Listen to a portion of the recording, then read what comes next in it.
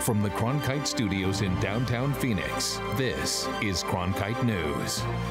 Immigrants are at the center of a national debate over policy and rights. We take a look at their impact on Arizona's economy.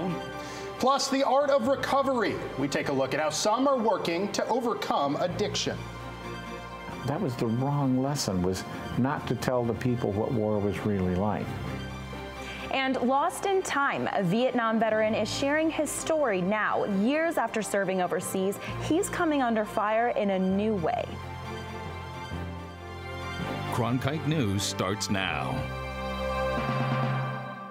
Good evening and welcome to Cronkite News on Arizona PBS. I'm Tyler Paley. And I'm Victoria Mendoza. Thank you for joining us. President Donald Trump is having a working dinner tonight with leaders of Latin American countries. That's following his first appearance at the United Nations General Assembly. And as Trump's immigration policy continues to take center stage, Cronkite News reporter Nicole Gutierrez took a closer look at immigrants and their impact on Arizona's economy. Foreigners in Arizona have demonstrated to contribute to their Arizona economy by creating businesses that leads to jobs. Tortas Paquime is a family-run business in Phoenix that has fueled the state's economic growth by sharing their Mexican culture. I know the difficulty of being an immigrant. I came here after high school. I went to college in this country. I graduated. I went to Mexico, started my own business over there, and came back. Operations Director of Tortas Paquime, Jesus Alvarez, is of the immigrant population who hopes to cultivate emerging leaders. Share what I've learned in my personal experience at other jobs and also in my career as a business administration major. I think that it's important for everybody within the company to grow and to learn and expand their knowledge on how to be a better leader.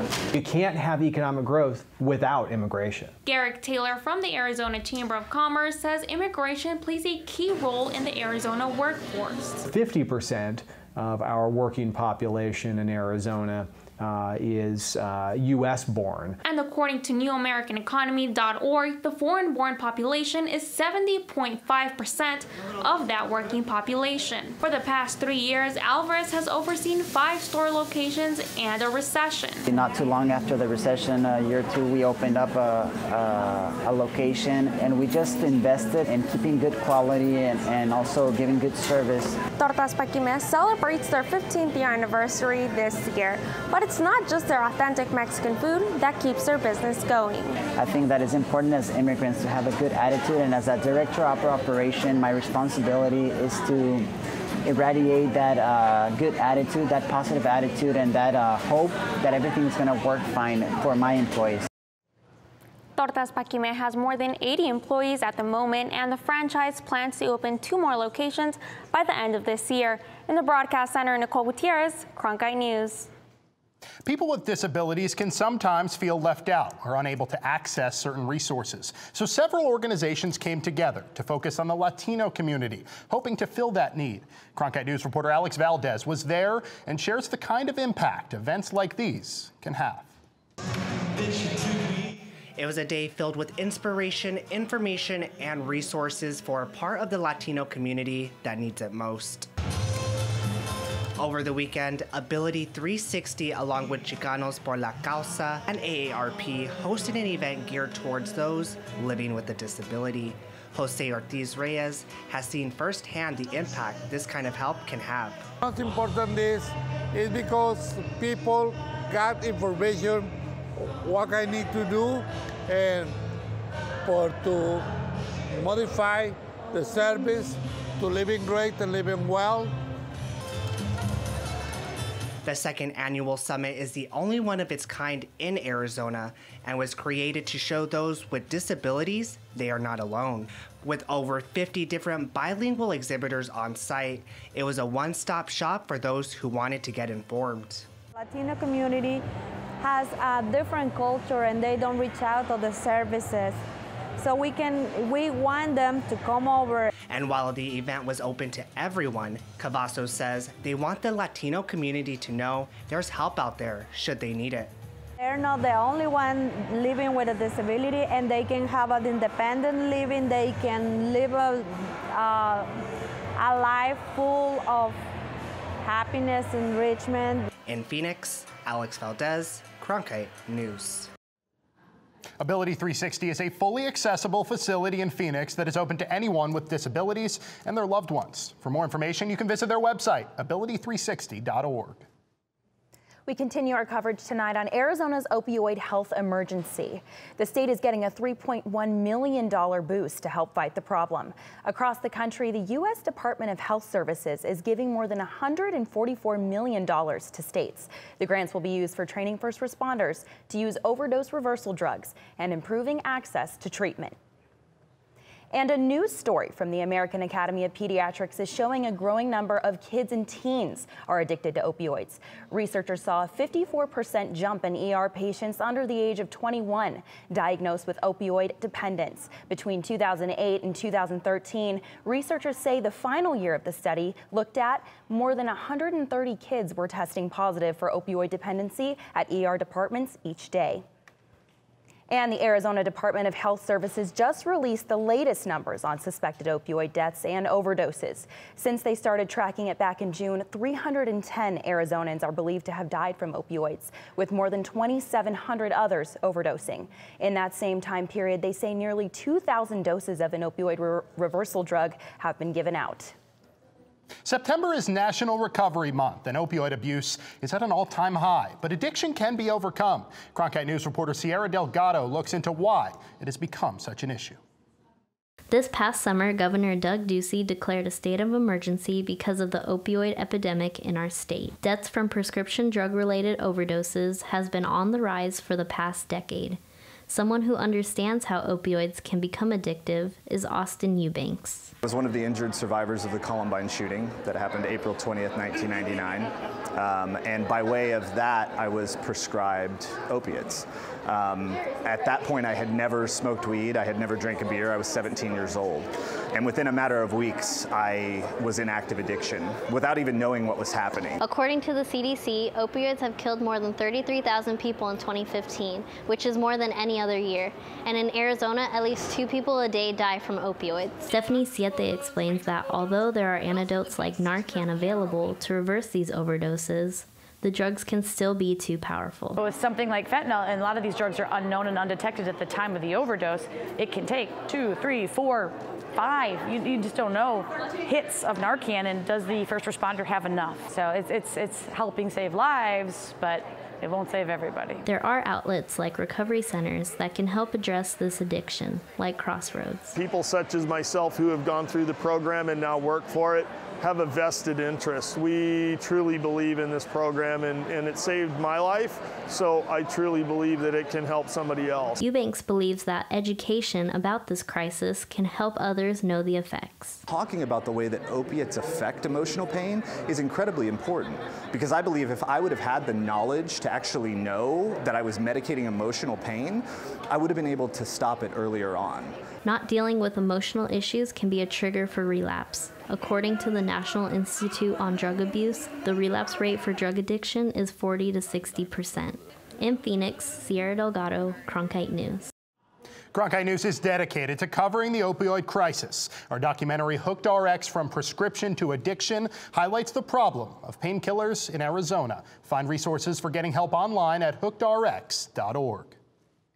Arizona Governor Doug Ducey has offered his support to repeal Obamacare. Ducey says the proposal known as Graham Cassidy is the ideal replacement for the Affordable Care Act. The proposal would put an end to the Medicaid expansion and instead offer tax subsidies that help lower-income people buy private insurance. Senator Jeff Flake also backed the proposal, and Senator John McCain says he will reluctantly vote for the proposal if it is supported by Ducey. It was advertised as the mother of all rallies. It called on Americans to gather in Washington to show support for President Donald Trump. Cronkite News reporter Adrienne St. Clair caught up with Arizonans on the National Mall. Hundreds of people from across the country attended the Mother of All rallies on the National Mall in Washington. While the goal of the event was to show support for President Trump, speakers and supporters had some choice words for Arizona Senators John McCain and Jeff Flake. Glendale resident Tawny Gonzalez agreed with one speaker who called for McCain's resignation and endorsed Flake's challenger, Kelly Ward. Jeff Flake will be replaced by Kelly Ward, and we need McCrazy out of there. He's a traitor to our country. He's a traitor to our state. He does not represent Arizonans. Concerns with the senators were not the only Arizona issues here. People from all over brought up immigration, DACA, and the recent pardon of former Maricopa County Sheriff Joe Arpaio, which New Yorker Brian Elbaz called the right thing to do. Because I'm glad that he got pardoned because he was doing his job and doing it well. Nearby, a small group of opponents included Bruce Gomer. He'd been in Charlottesville, Virginia last month, where Heather Heyer was killed protesting racism and white supremacy. That's why I came here, to be sure that I stand up for, you know, what happened in Charlottesville, the neo-Nazis, the white supremacists. You can call them whatever you want, patriots, but I want them to know that we're watching them and they're not going to, you know, ever take over this country. Gomer said this event was nothing like Charlottesville. When Black Lives Matter protesters showed up, for example, rally organizers invited them on stage to speak briefly.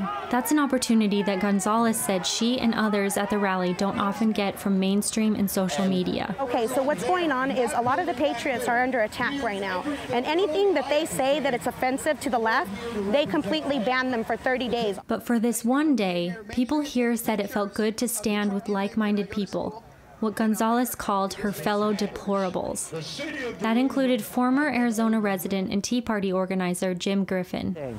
I'm not stopping till I'm in the ground. And when I go, I'll be a proud American in the ground for God and country, Christianity, capitalism, and the U.S. Constitution. On the National Mall in Washington, Adrienne St. Clair, Cronkite News. A soldier who served during the Vietnam War is telling his story. That's right. Coming up on Cronkite News, how his new views on combat are leading people to call him a communist. Plus, a Valley school district is putting a classroom on wheels.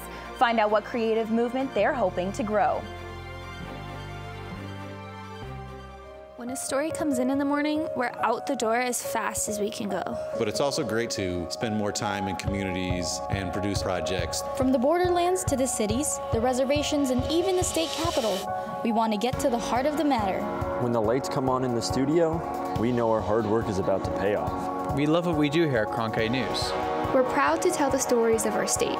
Now more than ever, it's important to have a trusted news source, and that's Cronkite News.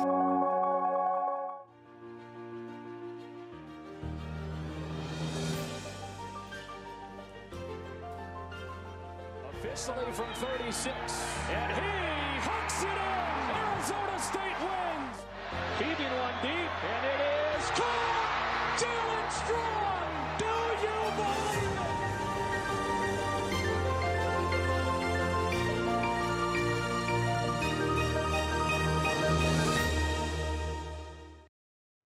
Ahead of PBS airing Ken Burns' documentary on the Vietnam War, an Arizona veteran is speaking out about his time overseas. Drew Marine is in the broadcast center to explain how his views caused controversy back home then and now. As a paratrooper, Dennis Stout saw firsthand the death and destruction that happened during the Vietnam War. He spoke about that when he returned, garnering death threats. He told me those threats have started up again with the airing of the documentary, despite his family's many years of military service. Our family, all males serve in the military. In fact, my mom was a WAC during World War II. So, and she also worked in a defense plant. So our family always believes in service. We feel we owe a debt to the country to do that. Despite his family's tradition to serve in the military, Stout had many opposing opinions of day-to-day life during the war. Every month we were guaranteed one hot meal, one shower, and one change of clothes a month. So the rest of the time we were just in the jungle. Day-to-day living was the hardest part of a year in the war. And their impact on civilian communities. I don't know how anyone who's ever actually seen a war could want another one. I mean, seeing all the people killed, not just the enemy. I mean, way more civilians get killed, far more mothers with their little kids and old people, people who are trying not to get hurt. Which is why he decided to speak up after being discharged. 2 weeks later, I was going to ASU and I joined the anti-war movement. I was the first combat veteran they'd ever had join the anti-war movement, because I thought the war should be over. And many people weren't pleased by his anti-war messages. In unison, we're saying, communist, communist. Even death threats couldn't scare Stout out of speaking his mind on these issues. I got lots of death threats. I had so many telephone death threats. I know actual killers, and they wouldn't call you on the telephone to warn you they're going to come kill you. They would ring your front doorbell and shoot you. They wouldn't mess around like that. So I didn't take telephone threats serious. All these years later, Stout says this is his final attempt to bring justice for the Vietnamese people who he believes were wronged. He reached out to me after our interview to say that the documentary company had received phone calls concerned that there might be anti-war speech in his episode of the 10-part documentary, and Ken Burns planned on calling him after it airs to check on him. In the Media Center, Drew Marine, Cronkite News. New episodes of the Burns documentary on the Vietnam War continue tonight and run through Thursday night here on Arizona PBS. The Avondale School District created a new educational environment for their students, and it's already hitting the road. Cronkite News reporter Madison Connor went to find out what kind of movement the district made. Not only can you go on a school bus, you can go on a school bus that is a Maker Lab, and they get on and do some activities and to extend their learning in a different way. Avondale School District found a way to not only include the arts in their STEM curriculum, but to put it on wheels. What if we took all of these really great STEM and STEAM resources and being able to put them into every one of our schools? Well, that wasn't quite possible. But what if we took all of them, put them in one spot, and actually have it move around our district? The idea was created for students who are unable to stay after school for those science, technology, engineering, arts, and math classes. All sorts of amazing STEM and STEAM activities that kids can do while it's parked right outside of their school, or maybe parked in their apartment complex, or at one of our city functions, or a sci-tech festival throughout the state. Basically being able to take these awesome opportunities right to where our kids and community. We really think that a lot of the challenges the world faces today will be solved through science, technology, and engineering and mathematic type solutions. But of course, we want to keep that passion for the arts in this as well. This mobile STEAM lab can be spotted around the district, allowing students to have hands-on time with technology. In Avondale, Madison Connor, Cronkite News. Hurricane Irma left a trail of destruction in Florida that left millions without power. Coming up on Cronkite News, how the Valley is seeing red to help out as Florida cleans up. It is a nice and sunny 98 degrees right now outside. For the rest of your 7-day forecast, stay tuned after this break for more. Now available for the annual Walter Cronkite Award for Excellence in Journalism Luncheon, held Thursday, October 19 at the Sheraton Grand Phoenix. Join media industry and community leaders in honoring award-winning co-anchors and co-managing editors of the PBS NewsHour, Judy Woodruff and the late Gwen Eiffel. To learn more or to purchase tickets, call 602-496-0482 or visit cronkite.asu.edu/luncheon. This fall. I'm so excited! What? From the inspiring to the amazing. You're in the presence of history. The compelling. He said, "Welcome home." It was just a powerful moment. To the astounding. I promised myself I wouldn't cry. And from the breathtaking. This is real. A journey to Mars. To the electrifying. We're going to change the world. All this and more. All this fall. Oh my God! As parts of Texas and Florida work to get back to normal following devastating hurricanes, hospitals are in desperate need of blood donations. As Nikirika Marinier reports, 2 organizations here in the Valley teamed up to help out. The recent hurricanes in Texas and Florida affected the country's blood supply. Blood drives that were supposed to be scheduled in those states because of the hurricanes didn't happen. So American Red Cross lost their blood supplies that would have came from those blood drives. With Red Cross's supply at critical levels, Thank you. volunteer and blood drive planner Christine Aguilar knew something had to be done. Scheduling a blood drive takes at least 3 months. For American Red Cross, they have to schedule their staff, so that's what takes a while. However, the Red Cross, in collaboration with the Phoenix Salvation Army, was able to schedule staff and find donors in only 1 week. Nancy Dila was a part of the collaboration efforts. It's really important right now because people that would normally give in the areas that have been affected aren't able to give, and so the ongoing needs for blood and plasma exist. I definitely don't like to watch when they put the needle in, but other than that, it's not too bad. Grace Barkley is a Salvation Army employee who left work to make a contribution. Something really important, and if I can sacrifice, half an hour and an hour to help some people, then I definitely will. Aguilar feels that today's drive goes beyond just giving blood. Right now, our country really needs to come together and lend a hand to anybody who needs it. And obviously, Texas and Florida really need the help. Aguilar says that with blood levels being as low as they are, all blood types are in demand. In Phoenix, I'm Nkiriko Marinia, Cronkite News. There were 20 donors at today's blood drive, according to Scott Johnson, Public Relations Director for the Red Cross. He says each pint donated can save 3 lives. It's been 1 week since Hurricane Irma slammed Florida, and things are slowly getting back to normal. I'm happy, joyful. Now I can cook. Eva Johnson is just one of the many happy people in Jacksonville who now have power again. Last week, the hurricane caused a lot of damage in the Florida city. In other parts of the state, many kids returned to school today after more than a week off. Meanwhile, the Hollywood nursing home where 8 people died during a power outage is being sued for negligence. And another storm is brewing in the tropics. Hurricane Maria is now a Category 4 storm as it heads towards the Caribbean. Forecasters say the storm's sustained winds have more than doubled since Sunday. Meanwhile, our temperatures are feeling a bit more like fall. That's right. Christiana Fadul is in the Weather Center with today's forecast. It is a nice and sunny 96 degrees right now. There are a few clouds in the sky and a humidity of 10%, but again, it's pretty warm outside. Now moving into the entirety of the state, there is a contrast between our northern and southern regions. Up in the north in the Grand Canyon, it is a beautiful 74 degrees and pretty chilly 69 degrees in Flagstaff. If I were you, I would take the family up there this weekend for a nice picnic. Now moving in more into the valley, we are seeing the temperatures a bit higher than up in the north.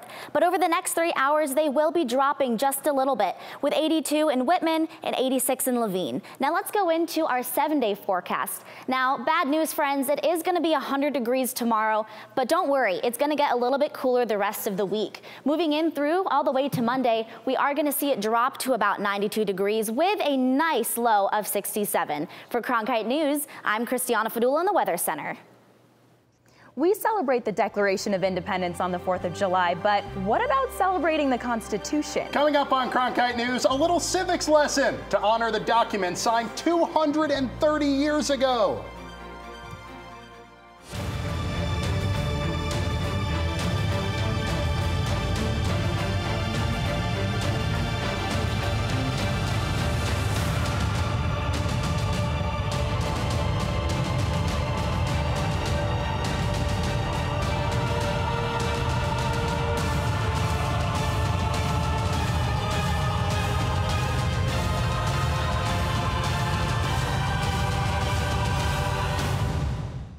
Fridays, it's at Cronkite News, your social sharing connection where you choose the news. Facebook likes and shares, tweets, retweets, and favorites. YouTube views and subscriptions. We're watching you watch us. From our digital home at cronkitenews.azpbs.org to your television, web browser, or mobile device. Find us on Facebook, Twitter, and YouTube. Then join us for at Cronkite News, our weekly refresh, each Friday at 5 on Arizona PBS. Hello from the children of planet Earth. Human beings are a curious bunch. What are we going to see when we get really close? Wow. Oh my God, absolutely spectacular. We are at a remarkable moment. We're going farther than any exploration ever has.